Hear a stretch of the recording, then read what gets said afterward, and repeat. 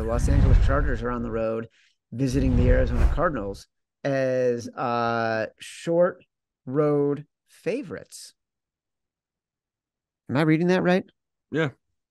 Yeah. Yeah. Huh. I know. Interesting. I mean, every Or fiber in my body is screaming, you take Arizona here.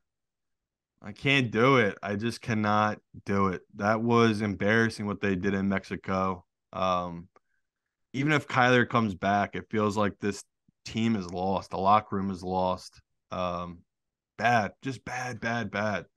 And I just want to fade it because it's Chargers the favorite. Me and Chad, we love taking the Chargers as a big dog because they always will yeah, lose by 3.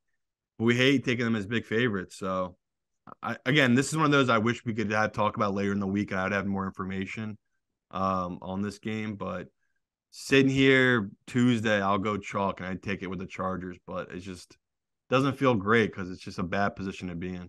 this is not a game that it's the Chargers as favorites is a bad spot.